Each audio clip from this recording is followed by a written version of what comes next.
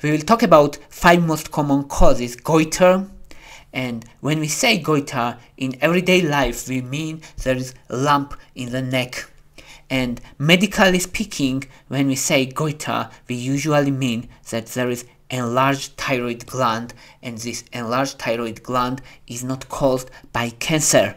If it's cancer, we call it cancer, but if it's enlargement of thyroid gland and there is no cancer, we call it goiter. And what is the signs and symptoms of goiter? Visible enlargement of thyroid gland is the most common sign of goiter. Sometimes person feels difficulty swallowing, sometimes difficulty breathing if this thyroid enlargement is too much. And hoarseness and altering voice also possible because enlarged thyroid gland can compress nerves which are responsible on voice production. And cough also common because it can compress windpipe of our respiratory system, and it can irritate and cause cough, chronic cough. And change hormonal levels also important. Change thyroid stimulating hormone, thyroid hormones, and we can have symptoms, for example weight gain if there is low thyroid hormone level, and we can have weight loss if there is increased thyroid activity. So it depends, symptoms depends, thyroid hormones are low or high, both are possible. Usually we have abnormal hormonal levels. And what is the most common causes of goiter? Most common cause is iodine deficiency, especially historically it was very common because iodine is important to produce thyroid hormones, and when we have iodine deficiency, our brain tries to stimulate our thyroid gland, and when it stimulates more, thyroid gland enlarges to get more blood and get more iodine from this blood to synthesize hormones. And the more deficiency we have, the more stimulation of thyroid gland we have, and we have more enlargement, and this enlargement stay consistent and permanent if we have severe iodine deficiency. So iodine deficiency is a huge problem. That's why in many countries salt is always enriched with iodine, and people get supplementation of iodine via enriched salt, and it's very common practice in most countries nowadays, but still we have some countries where there is no iodine supplementation, and in such countries there is iodine deficiency and iodine deficiency goiter. And what are the symptoms? Symptoms are fatigue, person feels fatigue and weakness, and weight gain because of slower metabolism, because thyroid hormones are important for metabolism, and when there's low thyroid hormone, it means that metabolism is slow and weight gain is common. Sensitivity to cold, this person has cold intolerance, cannot tolerate coldness. And some people have depression also. So weight gain, depression, weakness is common characteristic of iodine deficiency. Second most common cause of goiter is Hashimoto Thyroiditis. What means Hashimoto Thyroiditis? It is autoimmune disease, which means that our body's immune system mistakenly attack thyroid gland, and they cause inflammation, and they destroy thyroid cells. It means that less hormones are produced, and our body tries to compensate it, and thyroid gland is enlarged to produce more hormones, but our immune system attacks them also, and we have deficiency of thyroid hormones, but we have enlarged thyroid gland. Symptoms also, there is similar symptoms like fatigue, increased sensitivity to cold, puffy face, and unexplained weight gain, and hoarseness of voice, and constipation is common characteristics when there is low thyroid hormones, and it means slower metabolism.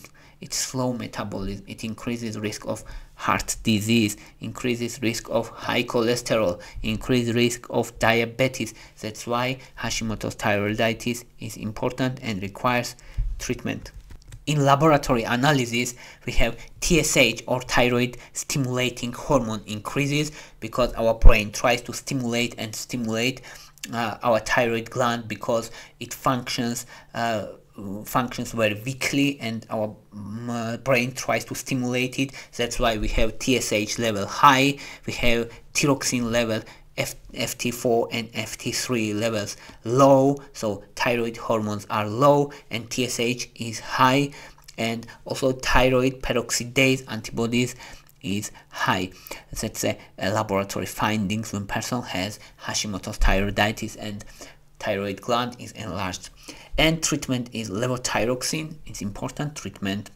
Levothyroxine is synthesized thyroid hormone, and person can get it whole life.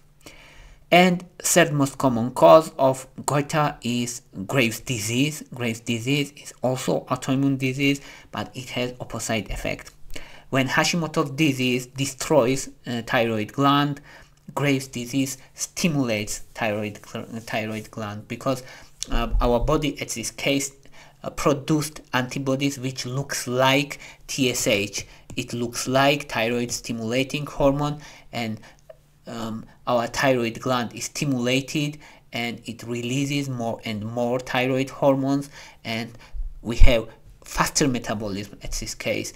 Person looks like anxiety, irritable, and person has tremor, shaking his or her hands and fingers, and such person has heat sensitivity, unable to tolerate heat, and such person always says that it's hot outside always, even there is winter. And increased sweating also common, weight loss also common, irregular menstrual period also common, and bulging eyes. And bulging eyes means Graves' ophthalmopathy. It's characteristic also Graves' disease. And treatment at this case is antithyroid medications and radioactive iodine therapy, also to destroy some part of thyroid tissue, and surgery is also solution at this case.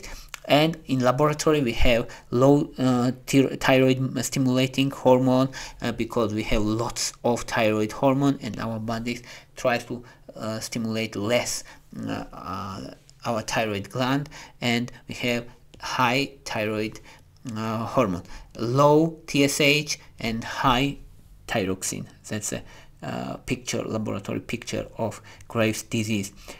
And fourth most common cause of goiter is thyroid nodules.